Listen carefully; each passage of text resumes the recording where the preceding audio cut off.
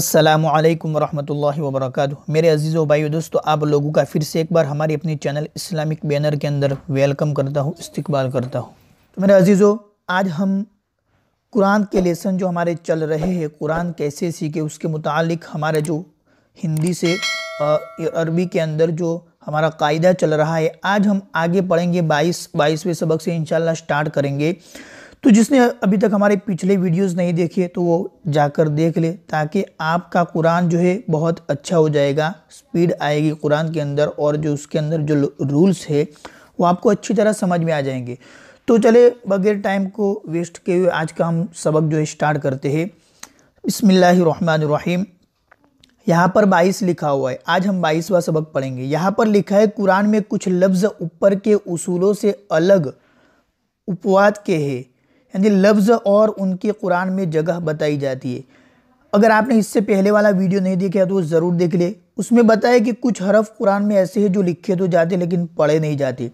तो यहाँ पर कहा है कि लेकिन जो रूल्स उस वीडियो के अंदर बताए, उससे पहले वाले सबक के अंदर, वो रूल्स यहाँ पर काम नहीं आएंगे।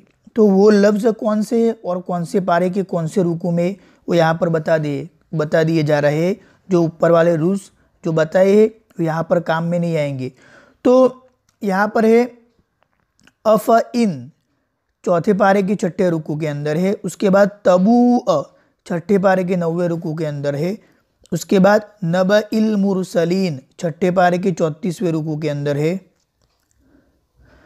उसके बाद लअज़उ 10वें पारे के 13वें रुकू के अंदर, लन नदउ 15वें पारे के 14वें रुकू के अंदर है। लिशैइन 15वें पारे के 16वें रुकू के अंदर, लाकिन 15वें पारे के 70वें रुकू के अंदर है।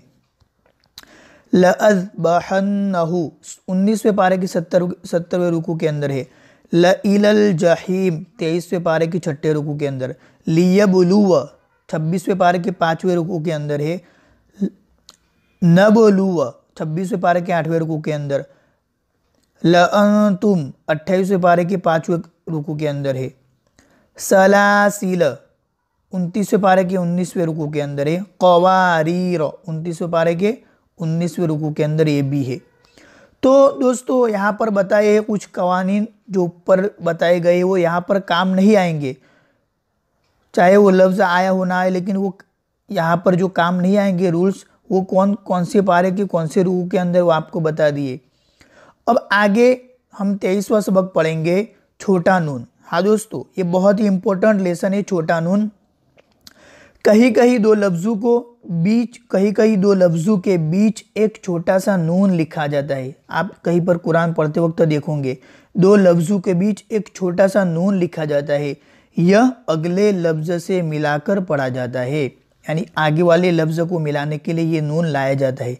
जैसे यहाँ पर देखो, यौमइज़िनिल हक़, असल में है यौमइज़िन और अल हक़, लेकिन इनको यौमइज़िन को अल हक़ के साथ मिलाना है, तो बीच में ये नून लाए छोटा सा, तो क्या पढ़ा जाएगा, यौमइज़िनिल हक़। इसी तरह इफ़कुनिफ़ तराहु, इफ़कु और मिलाने के लिए नून लाए, तो इफ़कुनिफ़ तराहु। नूह नूह अलग है, इब्न अलग है, तो मिलाने के लिए नून लाए। लहुवनिन फज़्ज़ु, तो यहाँ पर भी लहुवनिन फज़्ज़ु के अंदर भी नून लाए मिलाने के लिए। तो ये नून वाला सबक यही था कि मिलाने के लिए दो लफ्ज़ों को मिलाने के लिए बीच में लाया जाता है। और 24वां सबक जो है ठहरने का तरीका, ये बहुत ही इंपॉर्टेंट। बहुत सारे लोग हमारे गलती करते और पूछते भी रहते कमेंट के अंदर कि अगर आखिर में ऐसा हो, तनवीन आ जावे, ज़बर आ जावे, ज़ेर आ जावे, तो हम कैसे ठहरेंगे, क्या तरीका है। तो इसके अंदर पूरा बताया जाएगा, गौर से देखिए। यहाँ पर लिखा है, जुमला पूरा होने पर ठहरा जाता है, ये तो हमें सबको पता है।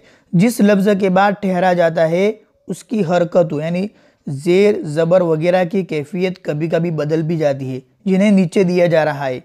जुमला पूरा होने के लिए आयत का निशान इस तरह का निशान लगा होता है, जिसकी तफसील अगले सबक में देखें, यानी पहले ये सब तफसील अगले सबक के अंदर हम बताएंगे। तो देखो, यहाँ पर सबसे पहला कायदा है, लफ्ज़ का आखिरी हर्फ साकिन यानी जज्म वाला हो। जब लफ्ज़ का आखिरी हर्फ साकिन हो आयत पर, तो उसी तरह पढ़ा जाए। तो उसी तरह मतलब सेम वही, अगर साकिन हो तो साकिन ही पढ़ा जाएगा। जैसे मिनहुम, यहाँ पर साकिन तो कुछ भी उसमें बदलेंगे नहीं, मिनहुम ही रहेगा। सदरी तो सदरी ही रहेगा। नंबर 2, जबर जेर पेश, 2 जेर और 2 पेश। हाँ, 2 जेर और 2 पेश, 2 जबर की यह बात नहीं हुई। जज्म हो जाते हैं जब ये आखिर में आते हैं, जबर जेर पेश, 2 जेर और 2 पेश, तो ये जज्म बन जाते हैं। जैसे यूक़िनून, यहाँ पर जबर आया तो यूक़िनून न नहीं पढ़ेंगे ठहरते वक्त, बल्कि यूक़िनून हम पढ़ेंगे। ये हाँ, रुकने पर यूक़िनू नहीं, यूक़िनू न नहीं पढ़ेंगे यू, बल्कि यूक़िनून इस तरह पढ़ेंगे। कुछ और मिसालें, नस्ताइन, हाफिज 2 पेश आया तो हाफिजुन नहीं, हाफिज ठहरते वक्त। नसीर। अब तीसरा कायदा है, 2 जबर अलिफ के साथ हो, 2 जबर अलिफ के साथ हो, क्योंकि इससे पहले वाले सबक के अंदर 2 जबर की बात नहीं हुई थी, तो यहाँ पर अलग रखा है उसको कि 2 जबर अलिफ के साथ हो तो अलिफ की आवाज़ रह जाएगी, तो अलिफ की आवाज़ रह जाएगी। 2 जबर अलिफ के साथ हो तो अलिफ की आवाज़ रह जाती है। जैसे कैदा इस तरह, रहीमा पीछे अलिफ की आवाज़, रहीम नहीं बल्कि रहीमन भी नहीं, रहीमा, कैदा इस तरह। तो चौथा कायदा है कि हु ही ये दोनों हा में बदल जाते हैं। हु उल्टा पेश और ही ये दोनों हा के अंदर बदल जाते हैं। जैसे ए बिही है तो ठहरते वक्त बिह पढ़ेंगे, ज़करहु है तो ठहरते वक्त ज़करह पढ़ेंगे, अमरह पढ़ेंगे, लिनफ्सिह पढ़ेंगे। 5वां कायदा है गोलता का हा में बदल जाती है। तो हमें सबको पता है कि गोलता ठहरते वक्त हा बन जाती है। जैसे तज़कीरह, हामियह इस तरह।